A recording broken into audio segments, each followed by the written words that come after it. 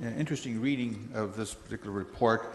I do have don't want to debate the question, but I just want to get an understanding as to where staff is coming from on this. In the background on the first page, you talk the inflation rate of 2013 being between 1.3 and 1.5%. From my analysis and research, I gathered that right up to end of September, where in the Canadian analysis across Canada-wide, I should say, it's less than 1%, it's 0.94%. And then for Ontario, it's just a shade over at 1.01%. So I'm just wondering whether your estimation of 1.3 to 1.5 is higher, or what's your background or reason for it? Mr. Haggie? Through you, Mr. Chair, the 1.3 and 1.5% come from the provincial budget and the federal budget. So that's their projections. When they were setting their budgets in March, their projection for inflation, one was 1.3%, one was 1.5%. But as Councillor Yaneski mentioned, the year-to-date for Ontario, which is the number that we use when we're talking about inflation, is just over 1% to date. And to be clarified as well, this wouldn't be updated because this is simply a reprinting of the motion that we passed at the last variance or the last budget discussion.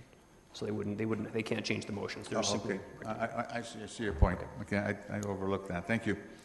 4.5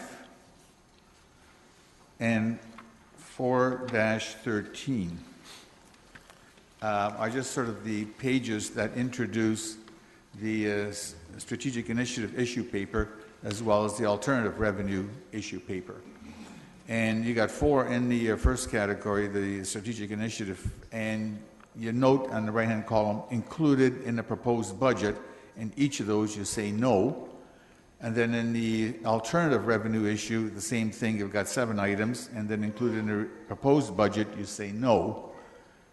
And I'm trying to understand, it's not going to be included, yet when I look and read each issue paper, there's a recommendation or a budget impact that says hire so many people or so much revenues expected.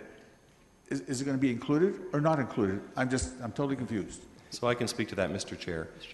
These are options for Council to consider and deliberate on. They will not be included in the submission that we bring forward to you. Should you see fit to approve any of the new user fees, that will reduce the tax levy by up to 0.25%. And should you see fit to approve any of the new additions, those would be added cost to budget.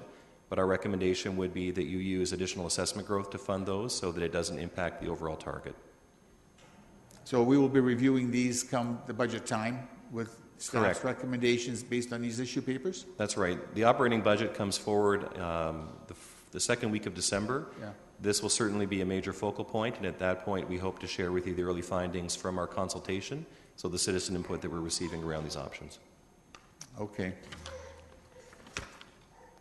Well, if it's based on that scenario, what you've just explained, I really don't have any further questions on that. Just have a concern on it in terms of where staff is coming from, but I can understand where staff is coming from. And just also, I have a message from Councillor Fernandez that she is also concerned about some of these comments in the issue papers as well, then passing on. Thank you. Councillor Verbenovich. Thank you. Just have a couple questions on the special event, one that's listed in here. And specifically there, have we considered what the impact will be in recommending this? Specifically, most of the events that are listed where we start talking about the chargebacks like Kitchener Blues, Oktoberfest, Link Picnic, most of those organizations get grants from us for the city chargebacks. So are we, or for a good chunk of the city chargebacks. So are we not simply going to see a situation where their grant increase is going to, their grant request is going to increase, and therefore potentially if we give it to them, net out the impact? Mr. Wilmer. Thank you, Mr. Chair. That is one of the risks that we've identified. So we don't know that will be the case, but we have identified it as one of the risks. And in terms of these costs, do folks have the option of using city services or external services for some of these things? I'll look to operations to clarify. This is for cleanups, I think, and other works to support special events. Through you, Mr. Chair, if the service is provided, I'll use RibFest as an example, where the operator was responsible for doing all of the sanitation, garbage collection within the confines of that space. Because of the success of the operation, it spilled out up Gothel Street, King Street, and into the park, and so there's an additional expense associated with that. And what we've been trying to do is address the fact that in order to give a good level of service to all our constituents, there's those types of impacts that do affect us. So that's an example where a success, they've picked up some costs, but we have our own staff that are necessary to take the garbage out of our containers that are on our city infrastructure, which is not then an option available to the operator.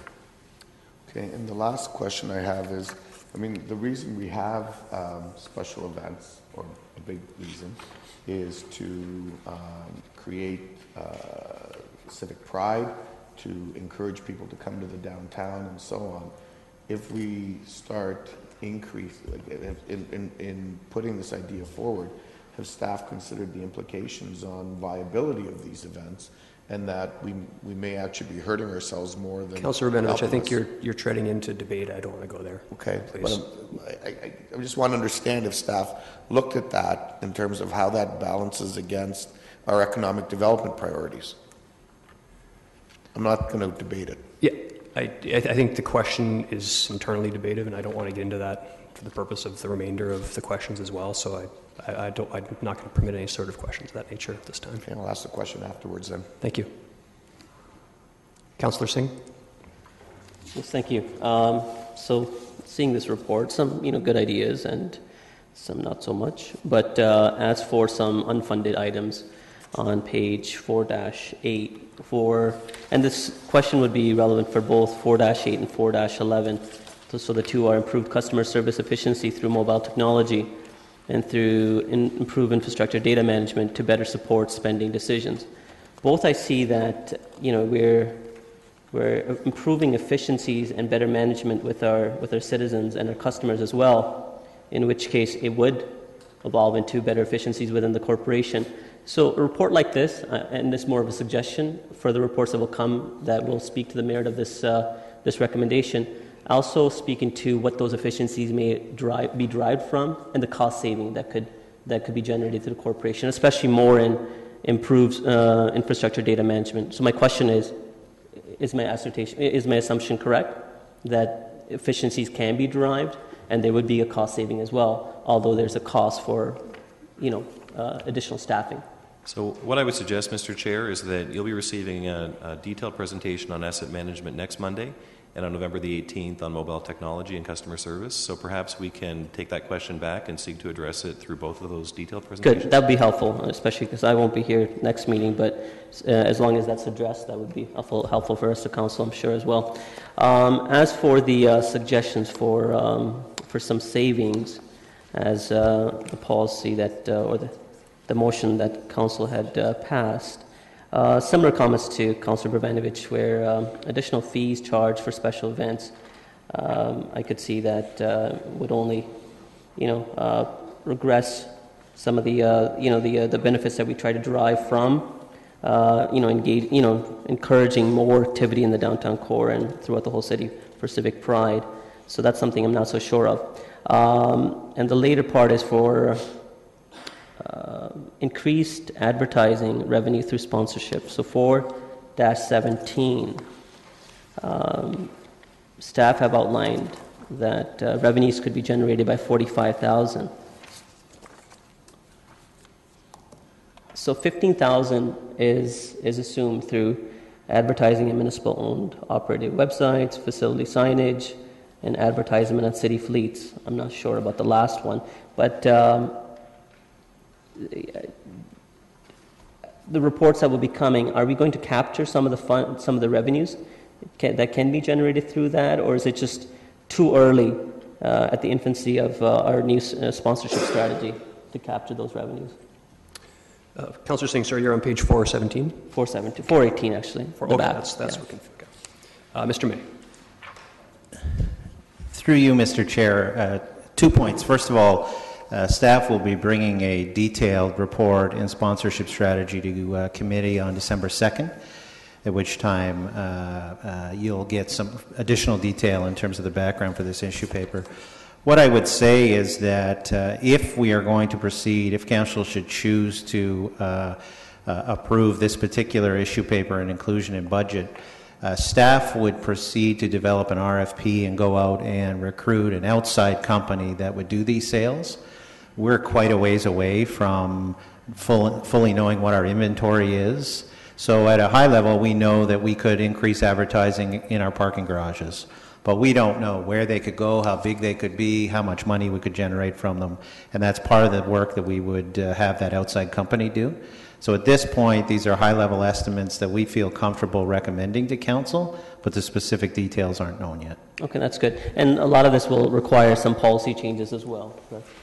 Absolutely. What you'll see on December 2nd is the start of some of those policy changes, and then our hope would be that in the first quarter of next year, we'll bring back a very concrete sponsorship and advertising strategy that will work out a lot of the details. Okay. And is this really complete, or is this still, I'm speaking of discussion within staff or our management leadership team to address and see if there can be some other savings as well? Or is this what's before us? This is the final?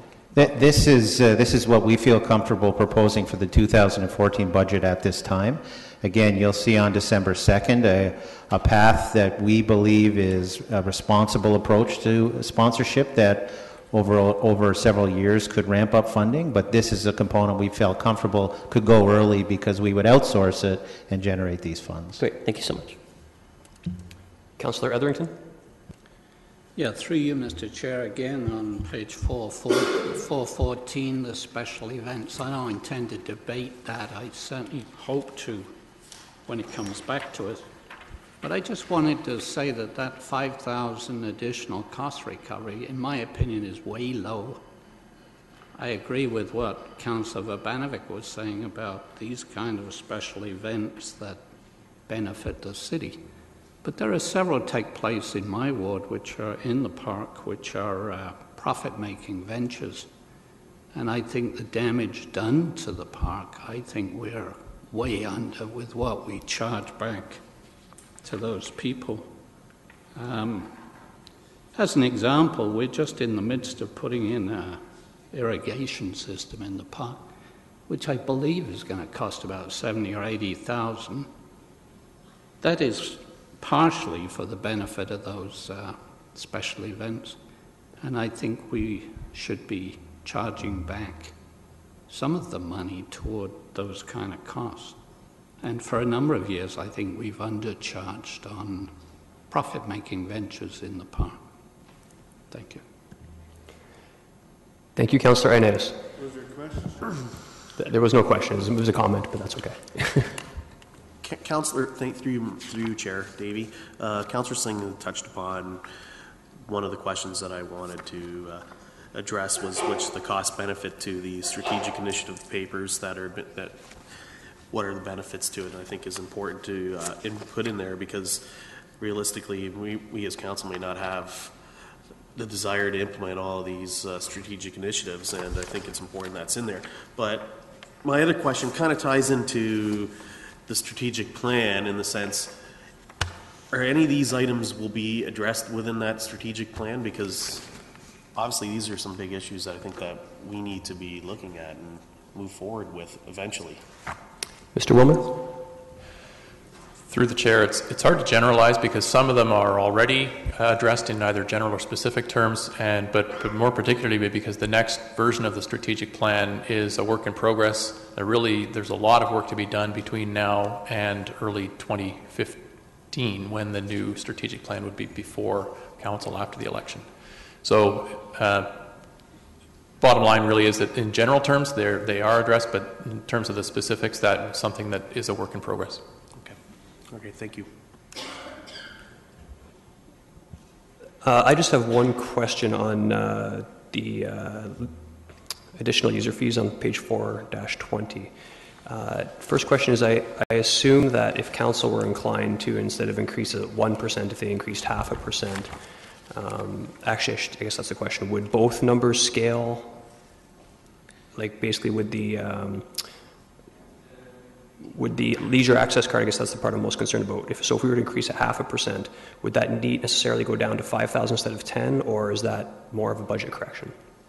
It's not so much a budget correction as I think a recognition that over time we cannot rely as much on external funders to make up our budget, and therefore within the next 3 to 4 years we're recommending that we get to the required level of funding.